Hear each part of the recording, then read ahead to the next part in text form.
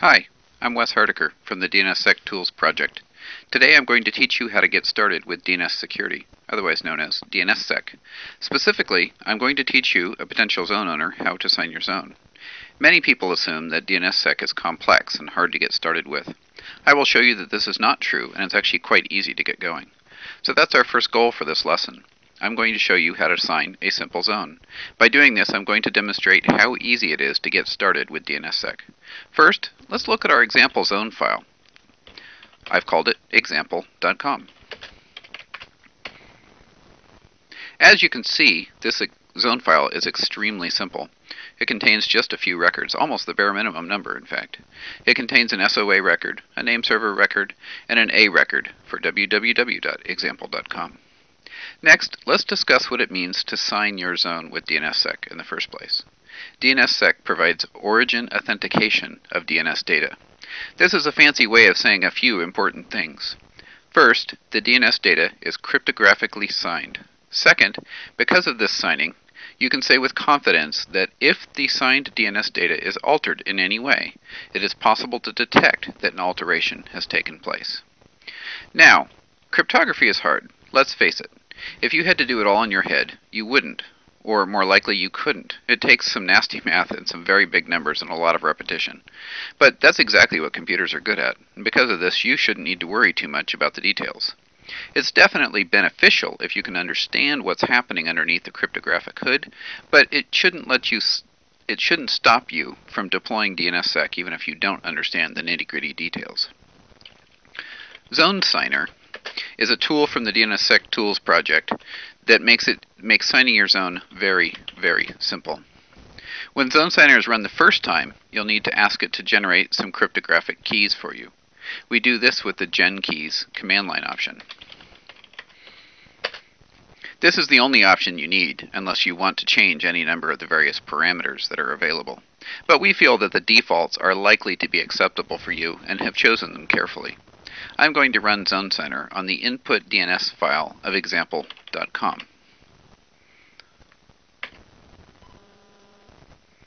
As you can see, zonesigner spits out a bunch of output. Most of this is informational and you don't need to pay very close attention to it. However, I'll highlight a few important pieces of the output that you may want to pay attention to. First off, notice that it has told us that it is generating some key pairs. In fact, it's generated 3 key pairs. And later on it tells us some details about them. It says it's generated 1 key signing key and 2 zone signing keys, one which is active and one which is in standby mode.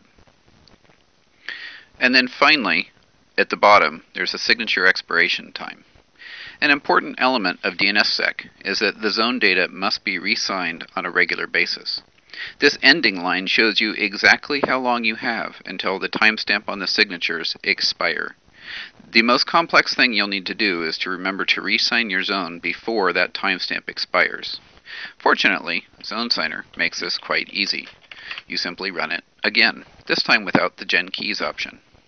And there, my zone is re-signed. It's that simple.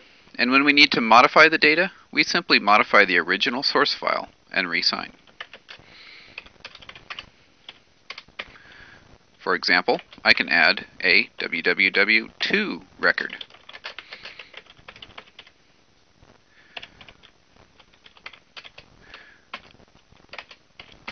And then I re-sign the zone. Oops, I forgot to increment the serial number. Replace it with 2. Now fortunately, zonesigner actually takes care of serial number incrementing and makes sure that whenever it signs a zone, there's always 1 number added to the serial number at a minimum. Now, let's take a look at this created zone file. We will notice that a lot of extra data has been added to this file. All of the seemingly randomly jumble of characters is actually the cryptographic keys and signatures. But don't worry, our original data is still in this file. For example, here is the original dns.example.com A record for 127.0.0.1.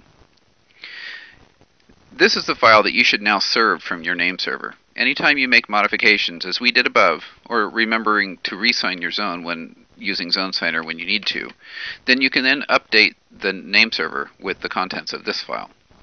Now, let's look at some of the other files in the directory. As you can see, a number of files were generated during the zone signing process. Although you don't necessarily need to understand the nitty-gritty details of these files, you do need to make sure that you keep them around. First, there are a number of key files that were generated. These all start with a capital K. It is very important that you protect your zone data and the keys so that they can't be used or edited by somebody else. Second, you should note that there is a file that begins with DSSEC.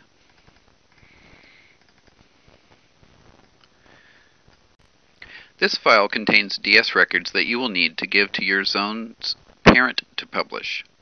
They are what enables people on the internet to start from the root key and validate the whole DNS authority chain down to the records in your zone file, like www.example.com. In my case, I would want to give these records to the .com registry, since example.com is a subdomain of the .com domain. Many registrars now support DS record input fields suitable for uploading these records using a simple web form. All of these files that are created during the signing process contain lots of technical details that are designed to be read primarily by computers that can make them hard to interpret by humans. That's why we've created another tool to help you understand the important elements of the files without needing to understand the nitty-gritty details of the files themselves. First off, let me show you what the inside of the DS record example looks like. These are actually the exact records that your parent would need to publish. The rest of the files, for example the key files, contain lots of interesting information that, again, as I said, you could look at yourself, or you can use our tool. Our next tool is called LSDNSSEC. When run in a directory containing DNSSEC files, LSDNSSEC will collect as much information as it can find about these files and display the results in a useful way. LSDNSSEC displays a number of interesting things about the keys used to sign your zone. Specifically, it lists each key and includes with it a timeline showing you how long you have until you should generate new keys and change them using a process called rolling your keys, which we'll discuss how to do in a later video.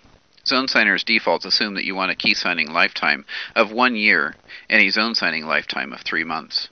However, there is nothing wrong with using these keys for longer than these time lengths, or less if you would rather. It is important to note that these ages are related to the keys and how old they are. They are not an indication of how frequently you need to re-sign your zone.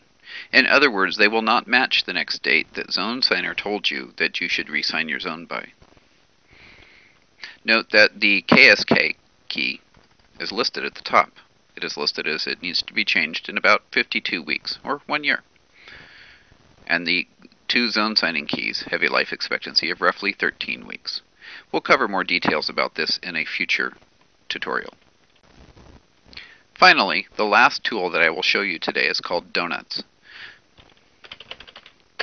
Donuts lets you examine a zone file to ensure it meets certain criteria. More specifically, it examines each record using a set of rules to check the validity of the data.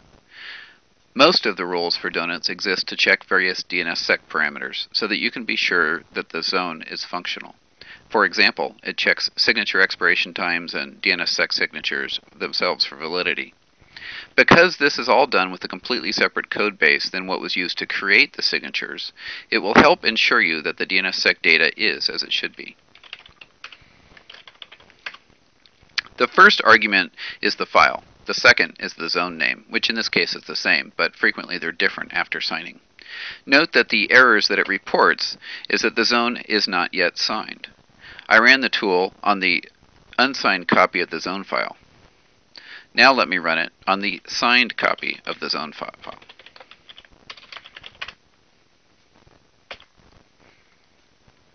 Now it shows us that all is well with the zone and that there are 0 errors. Donuts nicely warns you about signatures nearing expiration time or past expiration. Let's re-sign the zone again.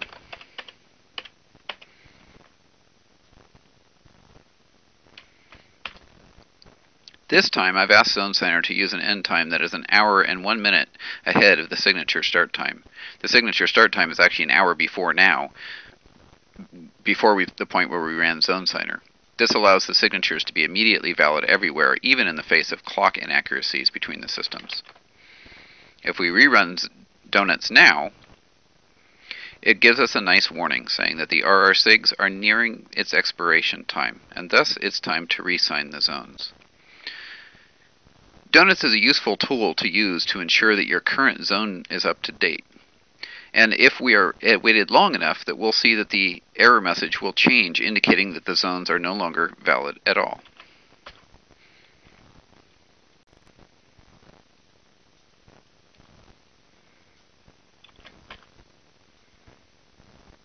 This shows that we're in trouble. We missed the signing window, and we should have re-signed and republished before now.